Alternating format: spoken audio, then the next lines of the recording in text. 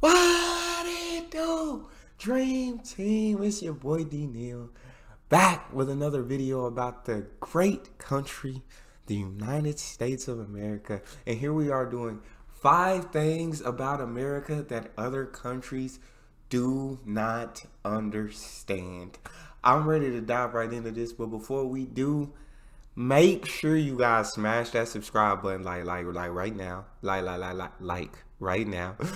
Make sure you ring the notification bell. Give that video a thumbs up so it gets suggested. I got social media and Patreon all up top. If there's a topic you want to hear me talk about, or there's a certain video you want to see me react to, you can drop it in the comment section or subscribe to Patreon. But without further ado, let's get to point number 1. American patriotism. I've seen this in so many different videos where people from other countries are talking about America is like the only country that literally like has flags everywhere. And when I say everywhere, I'm talking about everywhere. I'm talking about on your houses. I'm talking about in your lawns. I'm talking about at the cemetery. I'm talking about at the schools. I'm talking about in your bedroom. I'm talking and literally everywhere you can think of. We have flags. And then I feel like what we call patriotism, a lot of other countries see as indoctrination. Really, when you have to grow up saying like the Pledge of Allegiance every single morning. I can understand where that perspective comes from. From an outside perspective looking in, I can understand what people mean by that. From an inside perspective, I don't really see it as indoctrination because I feel like I'm still very capable of thinking for myself. Yeah, I do love America, but at the same time, I also understand that America has a lot of problems like any country would. And so it's like, yeah, I love my country, but I also understand, hey, there are some things we could do. There's some things we could do. A lot of things, not some. A lot of things that would make this country a lot better. Some we'll talk about in the rest of the points. But and so I don't see it as indoctrination, but from an outside perspective, I can see why other people would. I just see it as a form of patriotism and people just absolutely loving their country. Now, when you love it to the point where you think like it's the greatest place in the world without even knowing what anywhere else in the world is like, then it's like, calm down. You only been here. You don't know what it's like in the rest of the world. So how can you automatically call it the greatest? And if you refuse to see any problems that can be fixed, I can understand. Then I'll be like, you may have been indoctrinated just a tad. Well, we gonna jump off that point.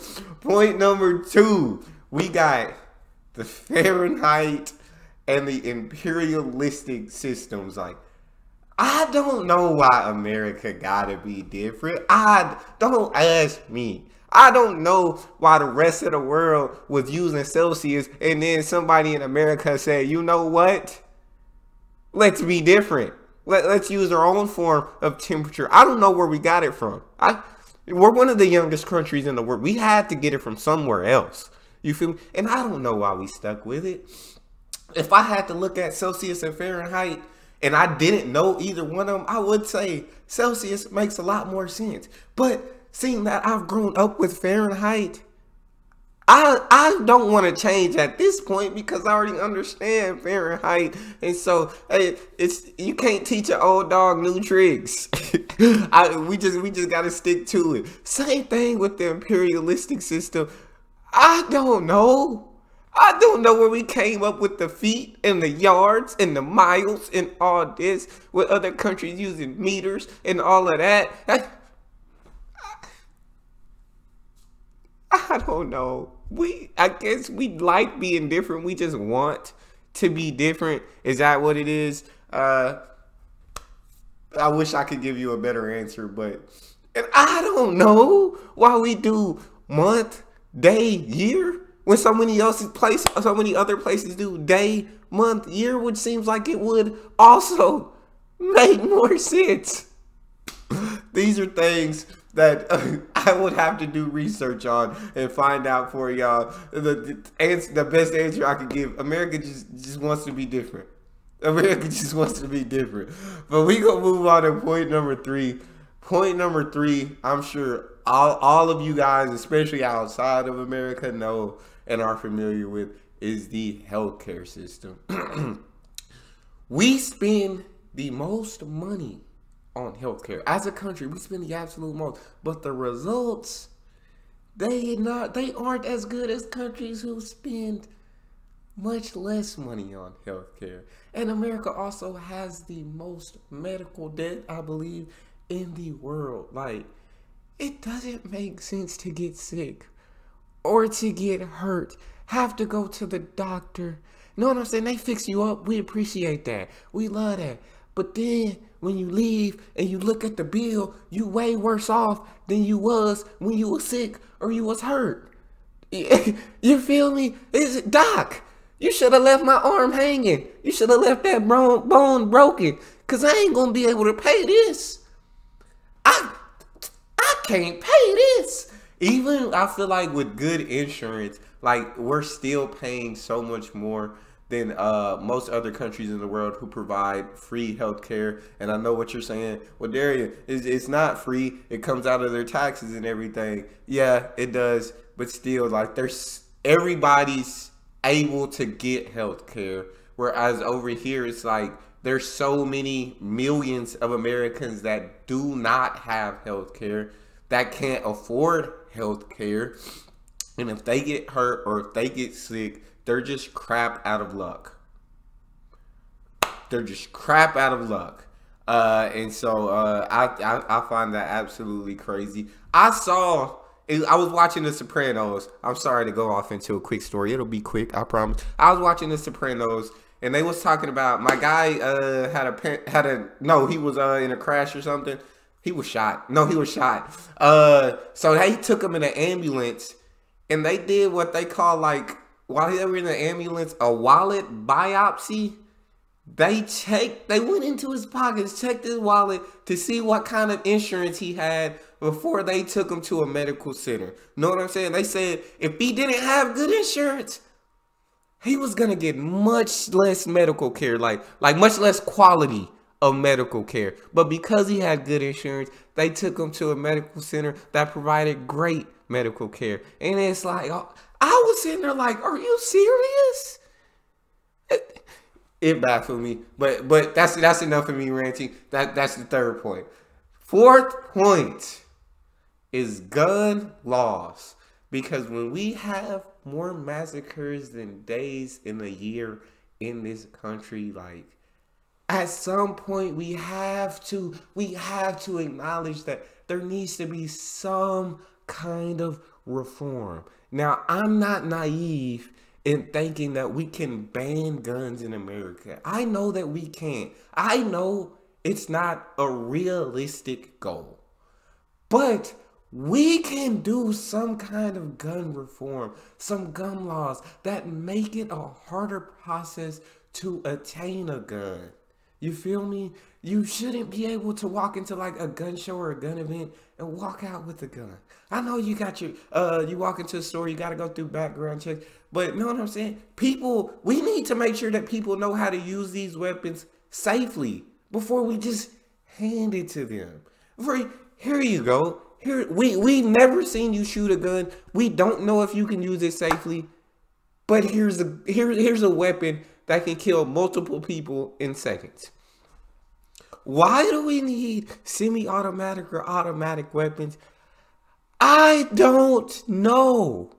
I honestly don't know. I feel like so many other countries have great gun laws and have, in correspondence with that, much less gun violence, much less gun deaths. Some countries, well, I can't think of any that ban guns, but just very strict gun laws.